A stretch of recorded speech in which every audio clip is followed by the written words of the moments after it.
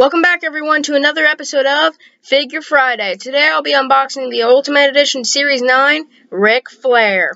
Here's the bio on the back. You can pause if you want to read now. Now let's get Ric Flair out of his packaging. Here is Ric Flair out of his packaging. We will go through his accessories first, then Ric Flair himself. Up first, Ric Flair has mic holding hands. Then he has 4 horseman hands. And finally, he comes with pointer finger hands. Now getting to his head scans, he first has a smiling head. And he also has a woo head scan. Up next, he comes with the big gold World Heavyweight Championship. And finally, he comes with a pink cloth goods robe. Now getting into Ric Flair himself with his purple trunks, pink boots, and a mix of both colors on his knee pads.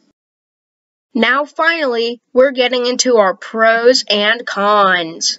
Up first, we're getting into the cons. My con is that Ric Flair doesn't come with like a determined head or a straight face head or a angry head.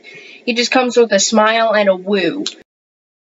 And my pro is that Ric Flair comes with an amazing cloth goods robe. And it seems like Mattel never fails with the Ric Flair robes. And this just proves them right.